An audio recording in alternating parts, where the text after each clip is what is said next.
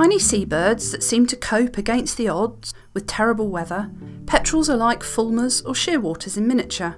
Two species breed in the UK, both with large populations, but they are birds that are rarely seen due to their distribution, their nocturnal habits when breeding, and their usual avoidance of inshore waters. They both migrate for winter and may be seen around our coasts anywhere on passage. Storm petrel and Leach's petrel are both tiny all-dark seabirds. They are basically black with white rumps, and both tend to fly low to the water with fluttering flight, looking dwarfed by the waves. So, if you spot a house martin-like bird out to sea and realise that it is a petrel, how do you tell the two apart?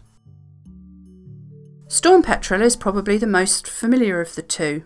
About 26,000 pairs of stormies breed in the UK and Ireland, and colonies can be found on many small rat-free offshore islands on the Atlantic fringe, all the way from the Northern Isles to the Channel Isles. They nest in burrows or among rocks, either natural boulders or sometimes even in walls. They only come to their nest sites at night, but birds may be encountered out to sea nearby during the day.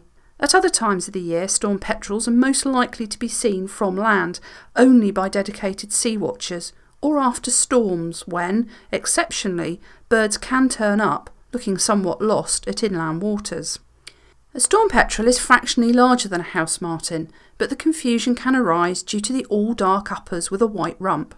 Other than the rump, however, storm petrel is dark underneath as well, and the tail is normally quite obviously square.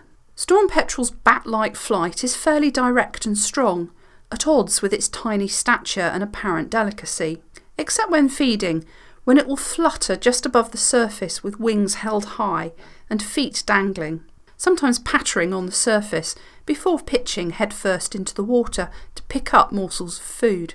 When seen well, more colour details can be picked up, and rather than black, storm petrels can be seen to be sooty brown. The white rump is obvious and wraps around and under the tail, leaving a dark stripe up the undertail area. The wings are rounded, and there is an obvious white stripe on the underside of the wing.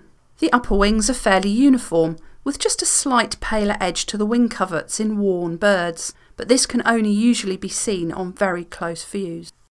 Leach's petrel is less well known, although perhaps surprisingly it is a much more common breeder, with about 48,000 nests. Even more than storm petrel, Leach's petrel is restricted in its breeding sites with only a very few colonies. More than 90% of the UK birds breed on remote St Kilda, but this is still tiny compared with a single Canadian colony that contains over 3 million pairs.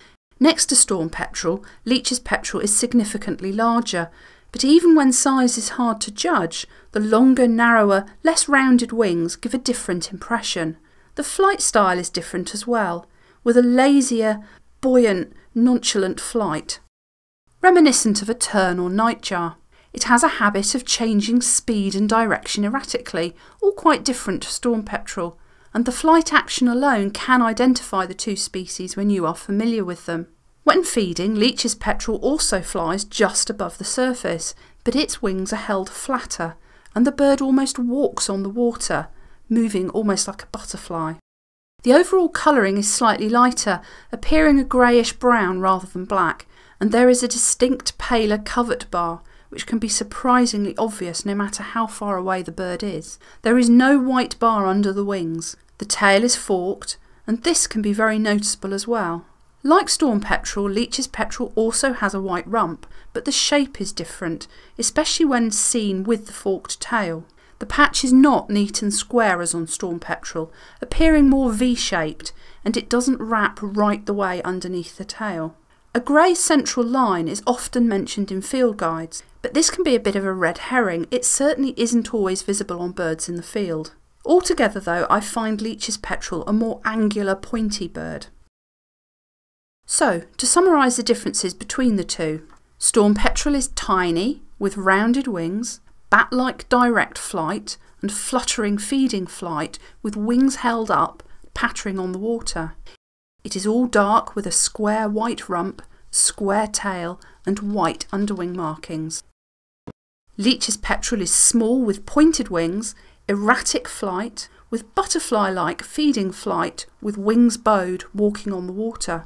There is a paler covert bar on the upper wings and a V-shaped white rump and a forked tail with an all-dark underwing. There are several other petrels that are occasionally encountered in UK waters, although none is likely to be seen from shore. Wilson's petrel is the most frequent, but very rarely one is seen from land, but they are more likely to be encountered in southwestern waters on a pelagic trip.